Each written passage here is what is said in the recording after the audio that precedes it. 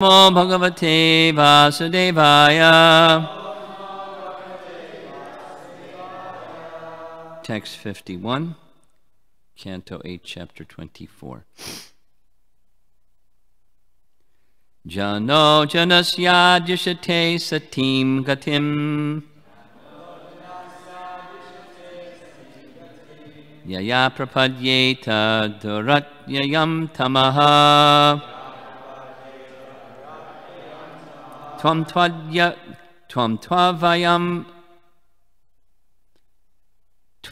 tvayayam janam jnanam amoga anjasa prapadyate yena jano nijam padam jano janasya dishate satim katim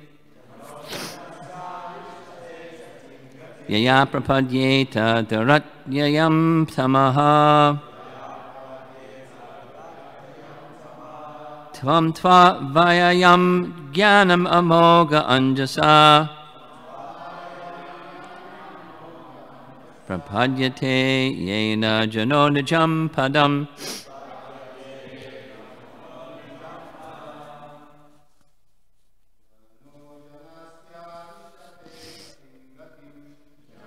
janasya dishate satim gatim yaya prapadyeta daratyayam tamaha tvam tvayam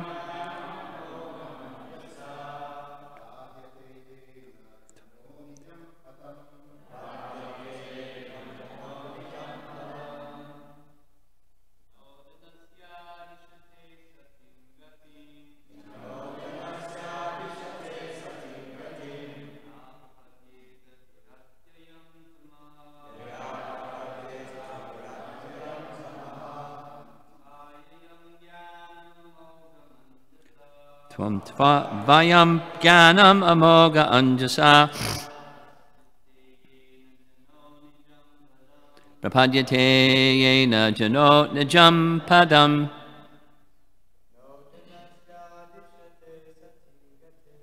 jano janasya dishate satim gatim yaya prapadyeta daratyayam tamaha vyayam jnanam amoga anjasa prapadyate yena jano nijam padam. Ladies. Jano janasya dishate satim gatim yaya prapadyeta daratyayam tamaha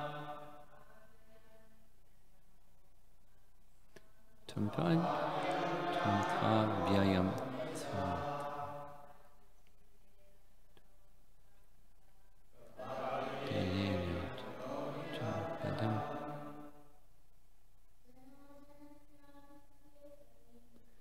jano janasya dishate satim gatim yaya prapadyeta daratyayam tamaha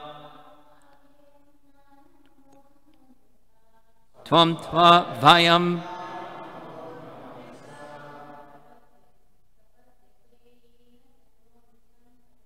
prapadyate yena jano nijam padam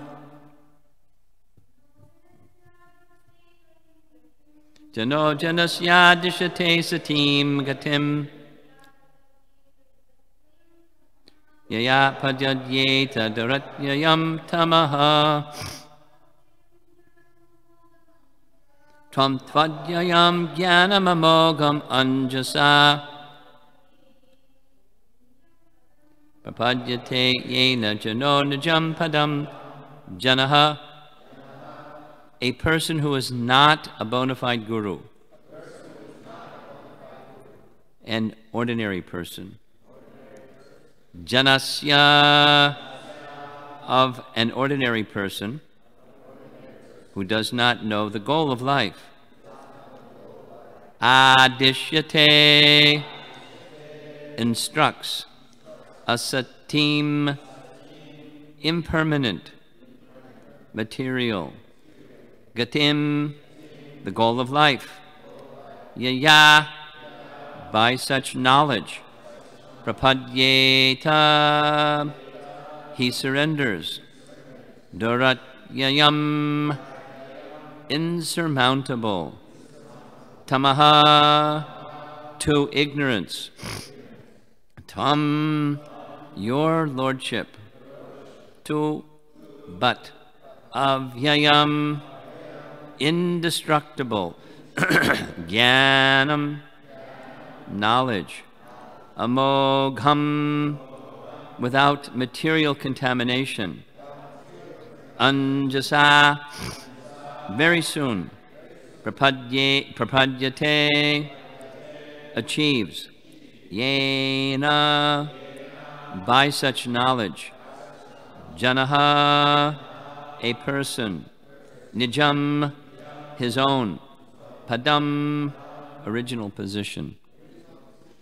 Translation: a materialistic so-called guru instructs his materialistic disciples about economic development and sense gratification, and because of such instructions, the foolish disciples continue in the material existence of ignorance. But your lordship gives knowledge that is eternal, and the intelligent person receiving such knowledge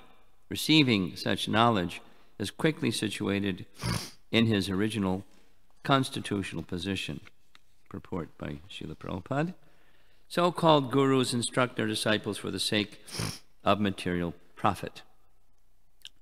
Some guru advises that one meditate in such a way that his intelligence will increase in regard to keeping his body fit for sense gratification. Another guru advises that sex is the ultimate goal of life and that one should therefore engage in sex to the best of his ability. These are the instructions of foolish gurus. In other words, because of the instructions of a foolish guru, one remains perpetually in material existence and suffers its tribulations.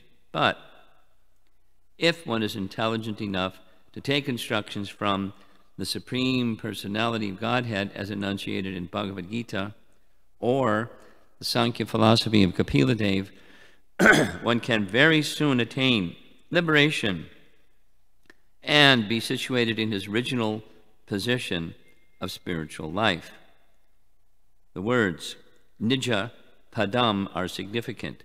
The living entity, being part and parcel of the Supreme Personality Godhead, has the birthright to a position in Vaikuntha Loka, or the spiritual world, where there's no anxiety. Therefore, one should follow the instructions of the Supreme Personality of Godhead. Then, as stated in Bhagavad Gita, Chaktva Deham Purnar Janma Naiti Mamiti Sorjana, after giving up one's body, one will return home, back to Godhead. The Lord lives in the spiritual world in his original personality, and a devotee who follows the instructions of the Lord approaches him, Mam Eti, as a spiritual person. Such a devotee returns to the personality of Godhead and plays and dances with him. That is the ultimate goal of life.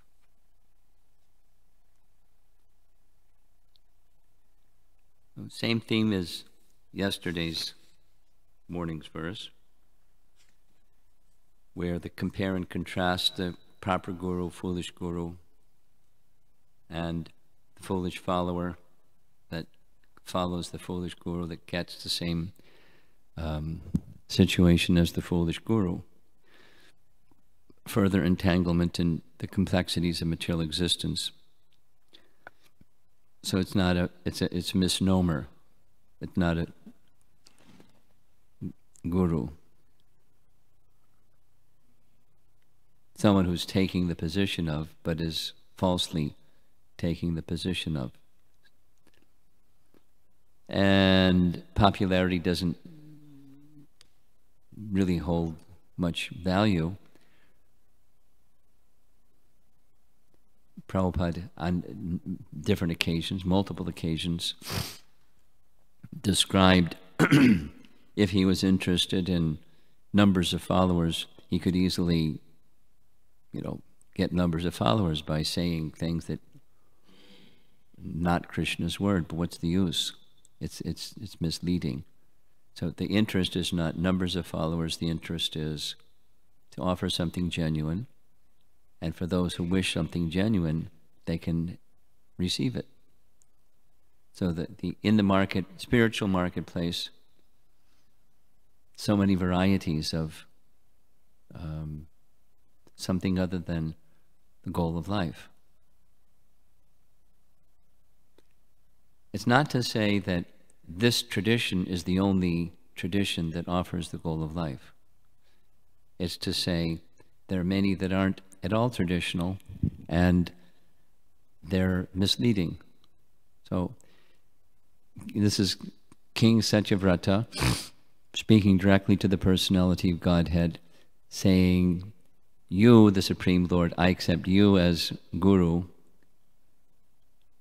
And the same as yesterday, because he had the good fortune of being face to face with the personality of Godhead, like Arjuna had, or Uddhava had, or others had, and received instructions from him. And if that's not available, then one doesn't have that qualification or extreme good fortune, then one can receive those same instructions in disciplic succession, and it's the same, provided there's transparency in the deliverer of that message, unediting of the message, just deliver the message. The postal peon personality. So the Supreme Lord writes a letter, Dear Vishnudas, my beloved part and parcel living entity, here's some instruction for you. Your ever well-wisher, Lord Krishna. And the postal peon delivers the message. Dear Vishnudas, here's a letter for you. Directly from the Supreme Lord. So just deliver the message. Be the instrument of the Lord's message. That's the Guru function. And if other than the Lord's message is delivered, that's not what Guru really is. It's an imposter. So the Sanskrit, the first line, Jana, Janasya, Adishyate, Asatim Gatim. So Janasya, the so-called guru, and the foolish Janasya, the follower of the so-called guru, Dishyate, gives instructions in the realm of asat, the impermanent, the temporary, the material, material elevation to prospering in this life and on to the heavenly planets, falls in the category of asat. The goal is not. Krishna is very clear. One should not aspire for that which is temporary. He's very clear. Don't do that, Arjuna. Not from the highest planets down to the lowest. Why? It's all temporary. Repeated birth and death are taking place in that realm of the temporary. Don't go there. Many people cannot hear that. They hear something else. I don't know if you've had the experience. I've had a lot of experience of people, as I travel wearing dhoti and tilak, people say, you're part of a religious movement, religious organization, skipping the preliminaries. They want to know what are the core teachings, and you say the core teachings. They don't hear what you say. They just say, oh, my religion teaches the same thing. You should be good to people, don't do harm to people, and be compassionate. My religion teaches the same thing. It's not what I said that a religion teaches, but that's what they hear. And certainly those are core values of any code of theistic conduct, naturally so. However, the teaching that can be aspired for by someone that's interested in asat, asat gatim. The goal is another temporary situation. That's not what the goal is. It takes a while to understand, took me a while to understand this language of, Emerson and Thoreau were considered transcendental poets. And I didn't really understand what that meant. Maybe they didn't exactly understand what it meant either. But something like otherworldly or mystical or not worldly. But specifically, transcendental knowledge, just like chapter 4, transcendental knowledge. It's not just for the sake of knowledge. It's not just something that's beyond the temporary, as described here. The goal is to be situated in that realm of transcendence where Krishna is from, or the Lord of the spiritual world is from, and we're meant to take shelter there. The transcendental knowledge is meant to deliver us from the bondage of material existence. And of course, what's that? And then there's all kinds of people that have different ideas of what that is. Largely impersonal and voidist. Largely. Because we're in the material world, very plain and simple, out of aversion to He who is actually supreme. We have this I want to be supreme mentality. And so we're here to try to lord it over material nature. And you want to let go of the lording it over material nature because it's too problematic. Then what's left? If you have aversion to the personality of Godhead, then it's easy, impersonal or void. This negation of this. What's left is nothing. What's after this is nothing, or nothingness, or somethingness that's called Brahman. There's really no variety. It's just Sat. Om Tat Sat. Well, what's Tat? Well, that's another question. Tat is a pronoun that means that. The absolute truth is certainly eternal, but the absolute truth is a person. Anyway, that's the goal. That's in the last sentence of the purport. I'll read the last sentence again. It's nice. As a spiritual person, such a devotee returns to Tat, the personality of Godhead, and plays and dances with Him. That is the ultimate goal of life. So the language of yesterday's verse was Sva-gatim. And we mentioned in Prahlad's statement, it's Sva-arta-gatim. Arta-gatim. Arta meaning that which is of value is arta. For materialistic people, what is of value is economic development or money. Money is the honey, get money. By hook or by crook, get money, because that's the goal. Because once you have money, you can be happy, right? And because money buys happiness, right?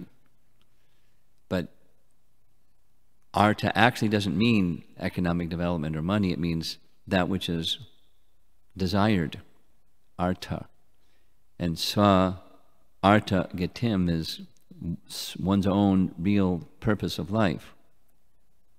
The purpose of life is Vishnu, attaining the shelter and the association of Lord Vishnu. So that's the previous language, sva gatim, or sva arta gatim. Now here, Prabhupada is pointing out, it's the same meaning, just different language. Nijam padam. Just like Nija Bhakti Yoga. Nija is, perpetual. And padam. Pada means feet. So at the eternal position of at the feet of the personality of God. That's Vishnu is the Sva Arta, or Sva Gatim, or Nija Padam, the goal. And one who receives, so one who receives transcendental knowledge from a proper guru, the Supreme Lord or representative, transparent representative of the Supreme Lord, has that opportunity. It's a great opportunity. It's not just relief from material existence, it's the permanent situation of a living entity. It's the real goal of life. And so yesterday's verse and today's verse is King Satyavrata saying to Matsya, Avatar, you are that kind of guru, therefore I take shelter of you. You're not the other kind of guru, because the other kind of guru leads people into this just simply repetition of the misery of material existence in the name of spirituality. Asat, more varieties of asat, higher grade, lower grade, whatever it is, according to divisions of faith.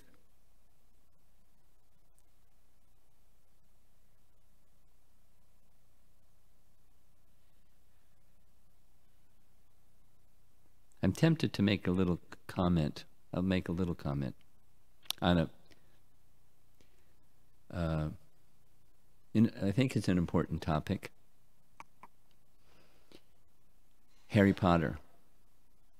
And that whole thing that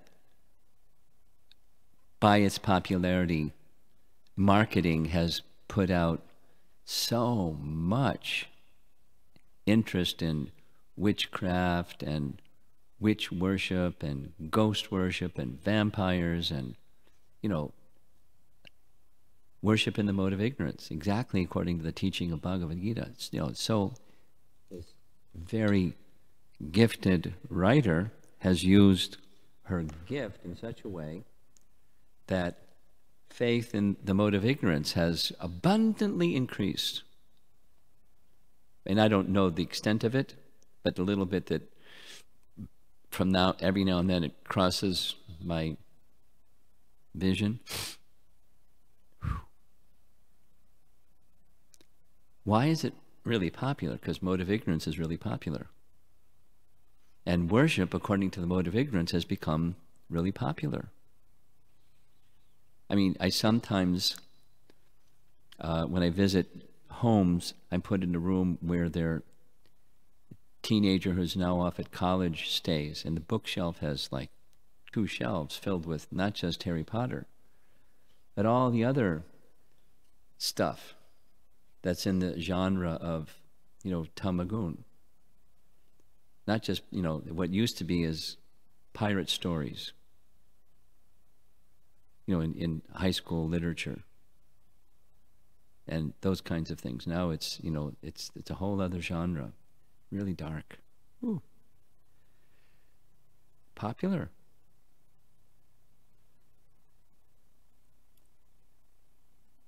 It's the age of Kali, the age of darkness. And light in this age of darkness comes from Amala Purana, and promoting interest in Amala Purana by living its message and sharing its message and helping people go from the darker or the impersonal or the voidistic prevalent message out there to shelter of the personality of Godhead. It's a nice service. Certainly it has its challenges, but it's a nice service. It's a nice service. The other energy out there it's abundant, and without the option of transcendence, and even what transcendence means, like what's that? Interesting sounding word, but this is Lord Chaitanya's mission, is in this dark age of Kali, give the holy name and this wonderful message of Srimad Bhagavatam and Bhagavad Gita. That's a nice challenge. I mean, life is a challenge. So take a nice one. And it's good for us and good for them at the same time. That's our Acharya's teaching. It's good for us and good for them at the same time. and transcendently good. Transcendently good. It will help us achieve life's goal.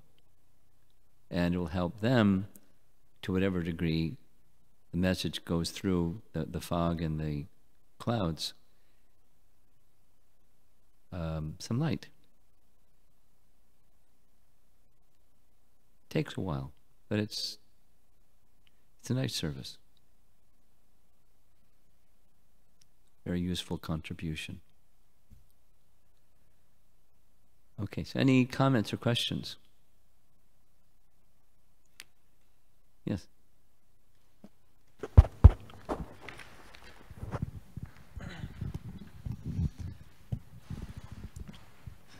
I'm wondering the proper way to be serious. Proper way to be serious. About advancing. Just about advancing. Yes. Without being hard-hearted. The proper way to be serious about advancing. You're wondering about that? Yeah. You want to elaborate? Without becoming like overly, like externally serious, like where you become. The very nature of your question, the answer is built within it. It sounds like. You know, how do you get real? How do you be really? You know, it's another way that question is commonly asked is how to become sincere. Sincere means without something else. It's just one thing. And it's a cultivation because we start with a mix. There's something and there's something else. You know, we're conditional and we have a whole bunch of wants. That's not, you know, on target. It's the mix. It's our conditioning. So how do you get to there's only one thing, that's sincere. I remember very clearly, it just stuck. Sahotra Swami was giving a class on sincerity, which is similar to yours. So he explained, and I've checked since then, and I couldn't find it exactly the way he explained it, but sincere comes from a Latin word, scire, which indicates marble that doesn't have lines in it. Like, you know, the deity is very expensive marble because there's no lines in it. Normally marble has lines in it. But there's a certain kind of marble that has no lines in it. That's, the Latin word is scire. So sincere is like that. There's only one thing. Only one thing. So how do you get to that only one thing position? According to the purport of 241 Bhagavad Gita, he doesn't cite Baladev Vijayabhusan, but it's Baladev Vijayabhusan is the source, saying the way to get there, where it's only one thing, is having implicit faith in the instructions of the spiritual master. Then you can get there. Okay, how do you get that? To get there, you know, there has to be some desire to get there. And the means to get there is there. So having a strong desire to get there. So, you know, we're like wet wood. We have to become dry wood before we can get there. And then the dry, so the method is hearing and chanting done properly. And hearing and chanting done properly is with an intent, although our intentions are mixed, cultivating the intent. Anukulyena Krishna Anushilana. It's right there. That's how. You know the meaning of anukul, acceptance, anukul pratikul. Anukulyena sankalpa, pratikulyena varjanam. Familiar? The principles of surrender begin with anukulyena sankalpa. Sankalpa, you know the meaning. Like, you know, what you want, your sankalpa. I want an ice cream cone. Or, I want to become rich, or something. So when in Vedic rituals, there must be an utterance, a formal utterance of a sankalpa. What's the intention? That's, the intention. Behind the behavior is an intention. It drives the behavior. So what's your intention? So, sankalpa. Anukulyasya, sankalpa. Those things, so if the sankalpa is the goal, that, how do I get to that point where I'm really serious about, or I'm really sincere, there's nothing else going on. That's the unmixed position. It's an sankalpa, it's an intention to get there. I'm not there. I want to get there. I have strong desire to get there. I also have some other desires rumbling around. Just due to conditioning, not like super energized, but, and then, the sine curve, it goes up and down and up and down. The intention gets more clear, gets less clear. So you cultivate the intention, sankalpa, anukulya, and accept things that assist that. And pratikulyasya is the opposite of accepting. Pratikulyasya varjanam, you just discard the rest. There are obstacles to get the intention, you discard them. Again and again and again and again, and again and again, and again and again. Like pulling weeds, again and again. Make sure you got the root when you pull the weed, not just to clip the top. So, those are the first two principles, according to Padma Purana, of surrender. They have to have a clear sense of intention. So that within your question is the answer, guided by that nice teaching of Padma Purana, cited in Nectar Devotion. And then the rest. You just continue to elevate the clarity and sincerity and the effort that one makes towards the intention. And we're hearing what the intention is. Nija padam, or svagatim. And supposing I don't know what that is, then we hear in disciplic succession that identifies it. Okay. I accept. Simply because I've heard it, I accept it. Now, the cultivation part, that's what we're doing. Anukulyasya sankalpa, and just revisit it and revisit it.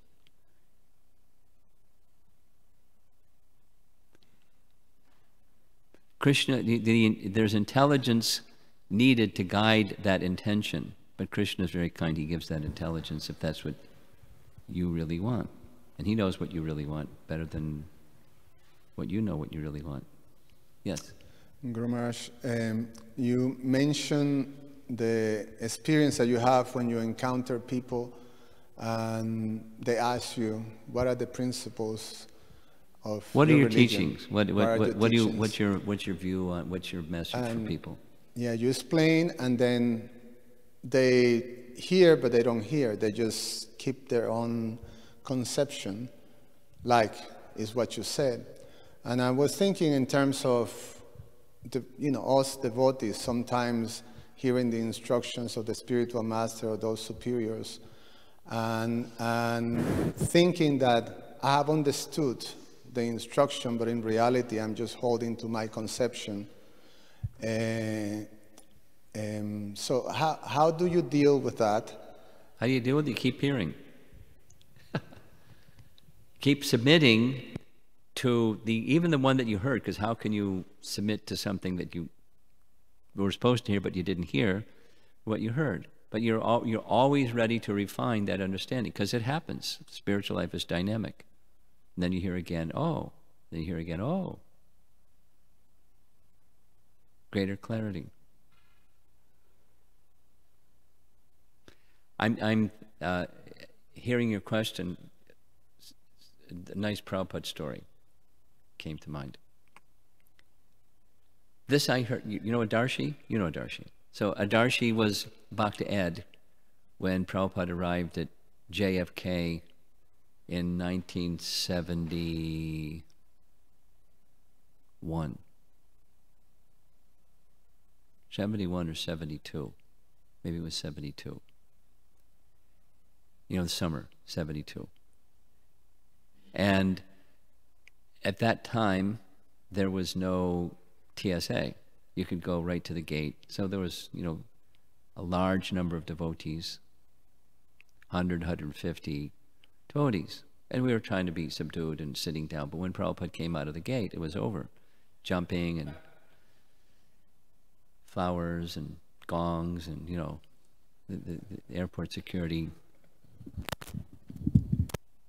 A little disturbed. But, you know, we were celebrating Prabhupada's arrival. And it was prearranged that Prabhupada was escorted to a lounge. He knew, so he was escorted to a lounge where he sat down, and there was a reporter, someone from the media in New York City. The devotees were on the floor, seated at Prabhupada's feet, and the reporter, the question was, Swamiji, you've come to America, you have so many followers now, it must be that you have a message for the American population. Could you share with us what that message is? And Prabhupada's answer was so simple, was, I've come to teach you who you really are. Because people have forgotten their true identity. You didn't know, not so much elaboration. These messages are taught in Bhagavad Gita, and so we wish to propagate the message of Bhagavad Gita and have people understand who they really are. Or, you know, a similar message in Tompkins Square Park. I've come to remind you of that which you have forgotten. Very simple. Well, you know, different people are going to hear different things. And, you know, did the reporter really understand what Prabhupada meant when he said, I want to, teach you who you really are? There's all kinds of other ideas of self-actualization and self-realization, and without, self-realization fellowship. And it includes the relationship with Krishna. Otherwise, it's not self-realization or who you really are. But, just a simple message. So you hear it again and hear it again and hear it again and hear it again. And in the context of Bhagavad Gita and Srimad Bhagavatam, then, oh, that's what he meant. It just gets refined over time. The heart has to become pure. The filters have to be removed. The mix has to be reduced. Then we can hear.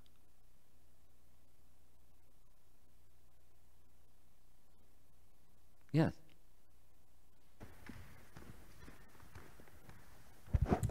Romapada Swami, I'd wanted to ask this question yesterday. It was in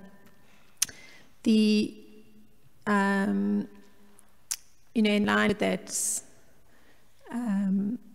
you were pointing out the comparing, contrasting of the guru that was present in the verse yesterday. And the question that came to mind was that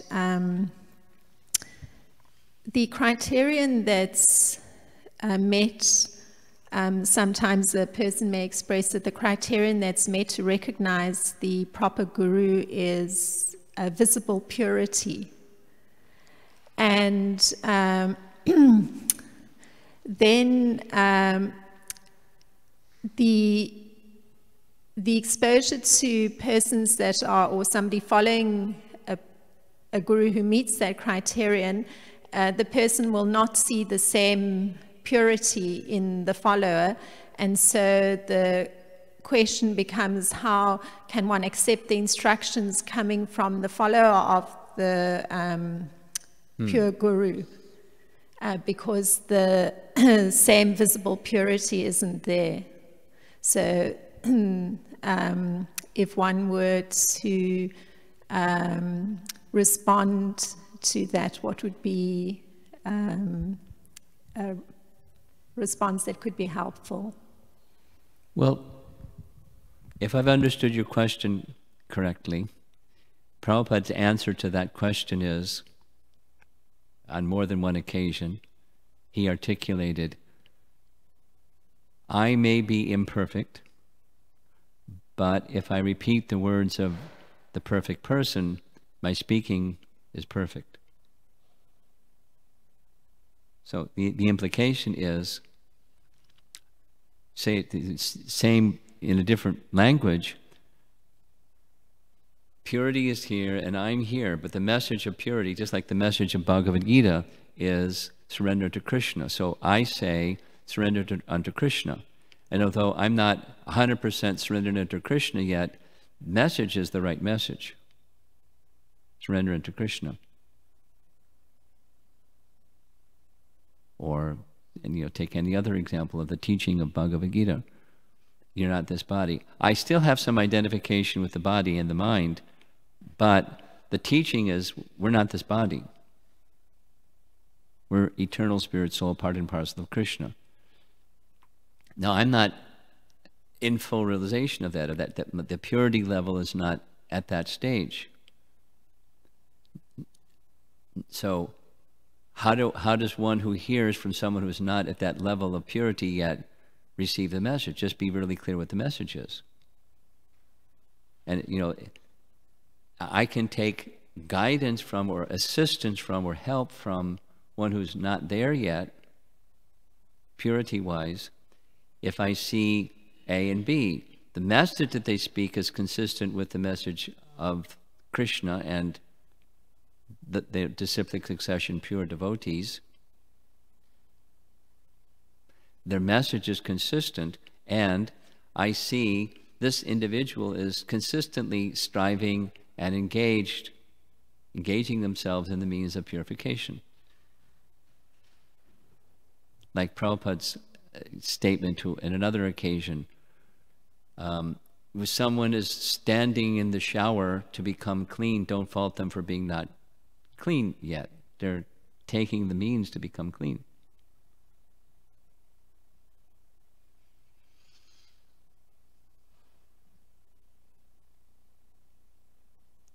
Bhajate mam ananya bhak. They're undividedly engaged in activities of bhakti. So I may want to take verification that the advice to that person who you're, asking about there, saying, well, how do I hear the message of someone that's representing a person that's pure, but I know that they're not fully pure yet? Well, you cross-reference what they say with the person that's pure, or, the Bhaktivedanta purports. Read Prabhupada's books. And if the message that you're hearing is consistent, then you're okay. If you hear something that's not consistent, then you can, be a little hesitant. But it's not, you have to be hesitant in all circumstances because they're not there yet, if they're transmitting the message properly. And by so doing, they'll become pure. Okay. She has a question.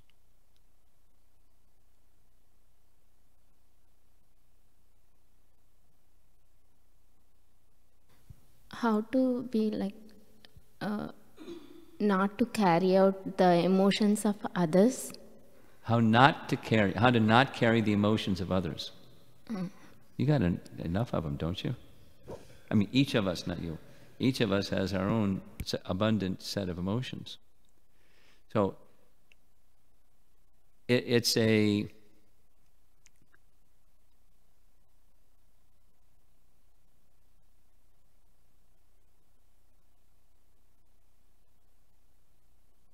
an important question, it's an important function of devotees, because in the world there's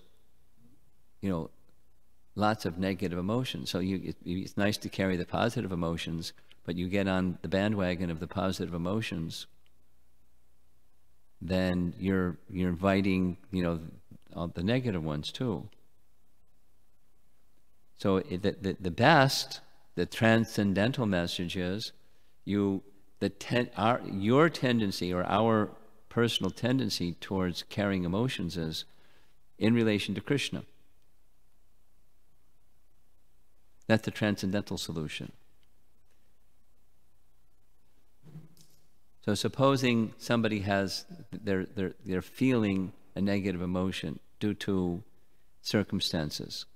Now, how does Krishna feel about that? Well, Krishna doesn't like people to suffer.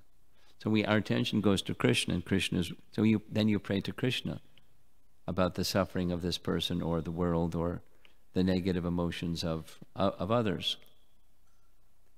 You turn your attention to Krishna because he is the one that can effect some change if there's to be some change.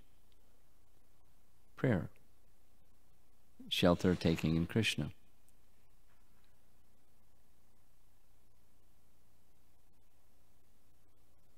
And as much as it's in your power to do something, then you do something. You take some positive action that's an antidote to the unpleasant emotion, and take a transcendental pass at it, like promote hearing and chanting, because that's the transcendental remedy or antidote to negative emotion. It's involvement in matter that has the modes of nature, and everything is temporary. So take a transcendentalist's approach to taking shelter of Krishna and promoting shelter of Krishna to help that negative or unpleasant emotion that somebody is carrying. So you don't have to carry it. It's like a doctor. It's a good comparison. The doctor administers medicine. He may have some empathy for the suffering of the patient, but his solution is he's administering medicine or the means to get cure, to whatever degree there can be a cure for the disease condition. Administer the medicine as where you place your and depend upon Krishna for it. Please be kind upon this person that's has difficulty, and as a result negative emotions due to that difficulty. Promote connection with Krishna in an appropriate manner, as best as you can understand an appropriate manner is.